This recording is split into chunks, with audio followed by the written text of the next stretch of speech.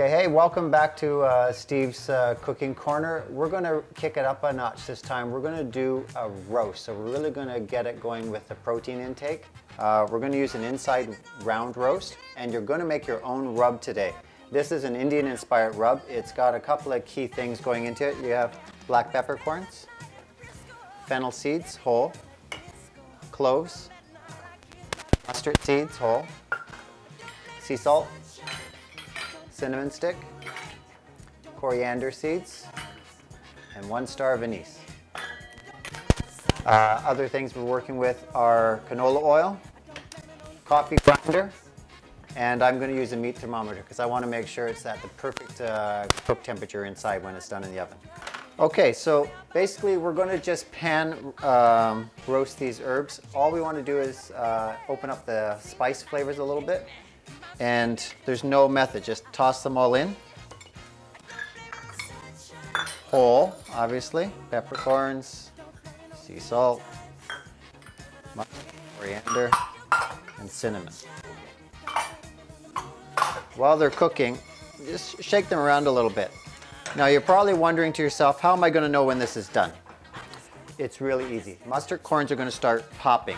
So as soon as you start hearing a little popping sound from the mustard corns, you're done. Simply close off the heat and set the pan aside.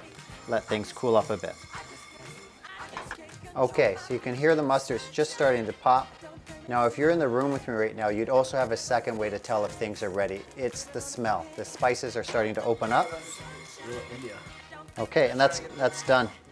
Okay, off with the heat and just let it rest for a sec. Okay, most of you urbanites probably have a coffee grinder. If you don't, they're super cheap at a hardware store.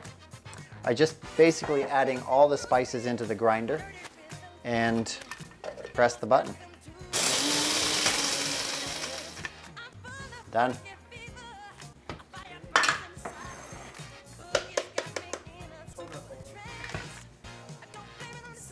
Okay, so basically next we're just going to sprinkle it all over the roast, give it a good rub. If you're in the room right now, the smells are insanely amazing. Star anise is on the go right now. That's got a bit of a licorice smell to it. I love it. I'm gonna coat all of it. Okay, now you're probably noticing as a health enthusiast, there's a good line of fat on there. We're gonna cook with it, you're not gonna eat it. So once we slice it up later on, you're not gonna actually eat that, but it's gonna add flavor all the way through, okay? Don't forget to get the ends, tip and top, and add it onto the fat as well.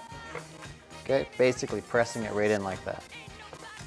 Now ideally, let it rest at room temperature for a good 30 minutes, and you're good to go.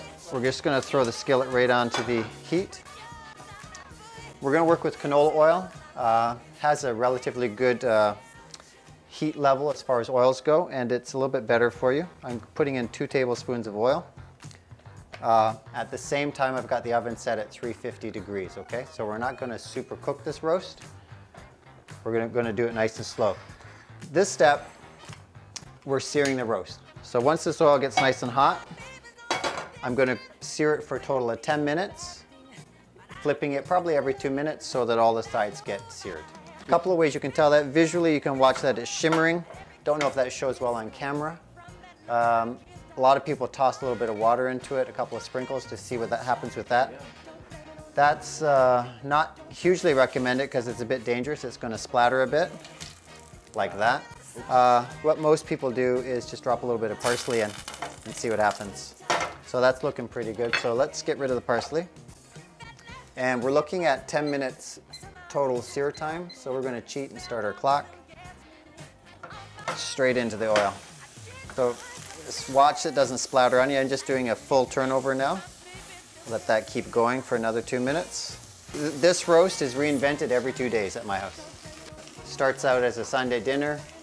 Monday lunch it's in a salad at work. And then Tuesday night we do fajitas up. Yeah, it's perfect. This way you get protein every day. Yeah. Every meal. Yeah. When you're working out, your body needs that protein. You can get it from a lot of different sources. Chicken has protein, grains have proteins, legumes have protein, beef clearly has proteins.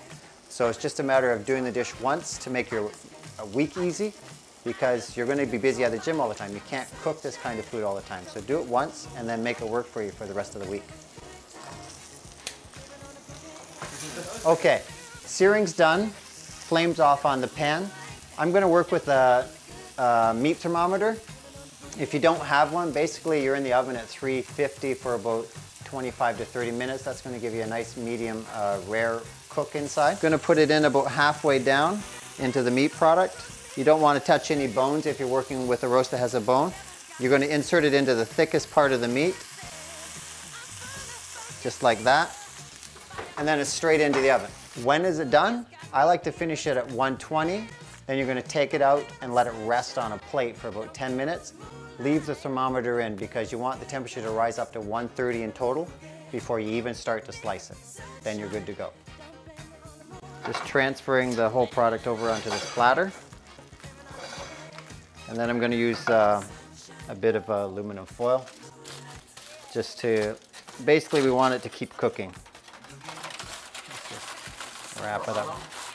Probably about 10 minutes, but basically we're letting the thermometer tell us. So when it jumps up to about 130, you're good to go. This dish is great. It's good served hot right out of the oven once it's rested, or you can let it go to room temperature and serve it then. So if you got a lot of people coming over for dinner, cook this up, slice it, plate it, and leave it at room temperature so you're ready with the rest of your food.